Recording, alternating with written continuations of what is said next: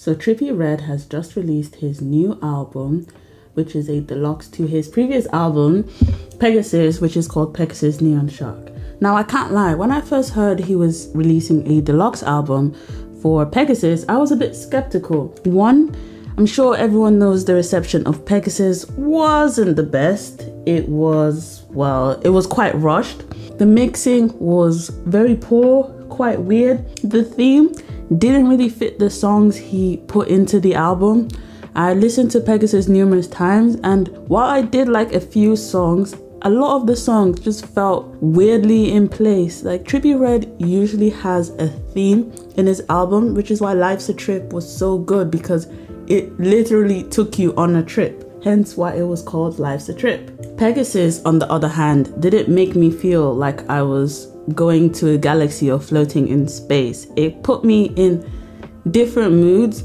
The introduction to Pegasus was quite nice. I quite liked the intro, but then you reach a point where certain songs just fall really flat and they're quite forgettable. My two favorite songs off the album are probably Personal Favorite and V12, just because it kind of gives me that old Trippie Redd vibe / his actual Pegasus feel.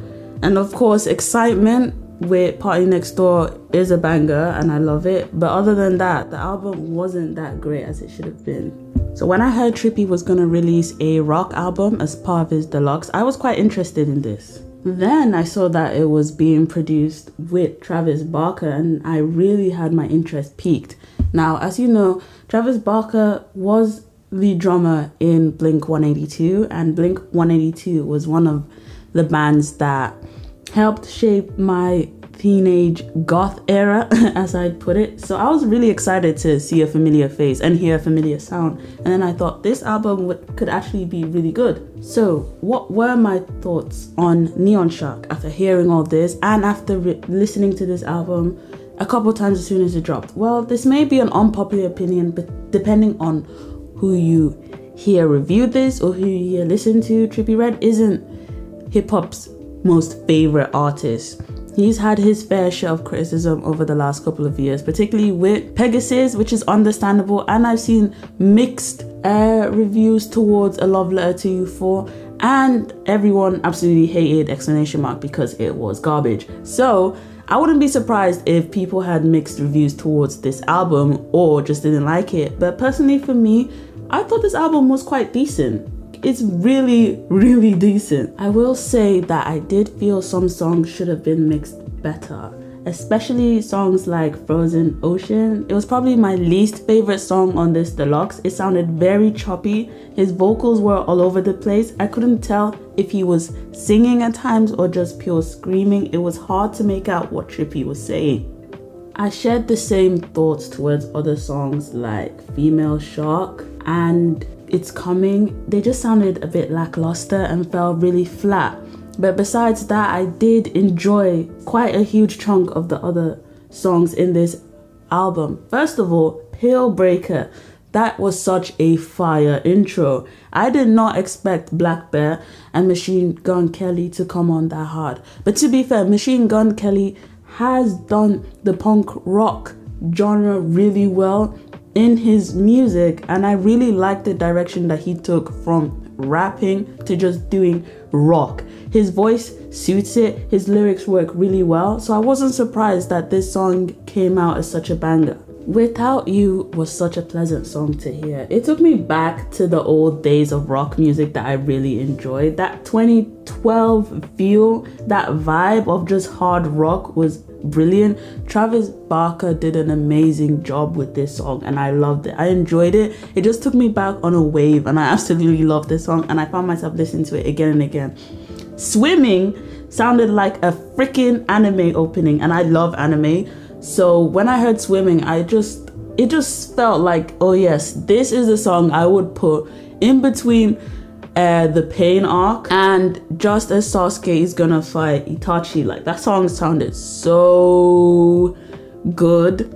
Like, think of any shonen anime you would watch and you're getting into the season where shit's just popping off and this is the song that you would play. Swimming sounded so good. I love it so much.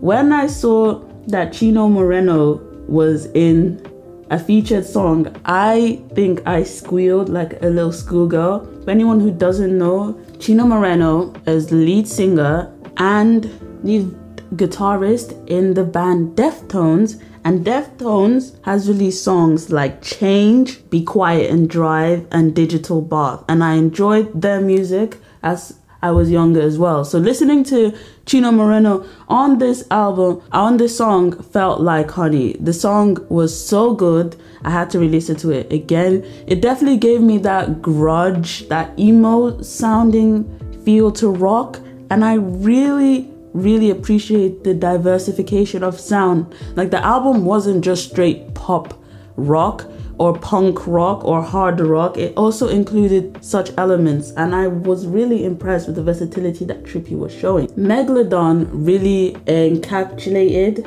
Trippie as an artist and the type of sound that Trippie can bring to both hip-hop and rock as a genre. He has this raspy and grunge style sound that's always been prevalent in his music and his previous albums, and Megalodon just combined it and just showcased it in a greater light. It really showed how versatile Trippie can be if he takes his time with his music and his sound. Megalodon was fire, and I've seen a lot of people online say it was one of their favorite songs, and I think that reception should be shared generally because Megalodon just sounded amazing. It gave you that rock but also gave you Trippie, so you could definitely tell that this was a Trippie Red song. And for people who miss Life's a Trip Trippie or A Love Letter to You 3 Trippie, they will be impressed with this song.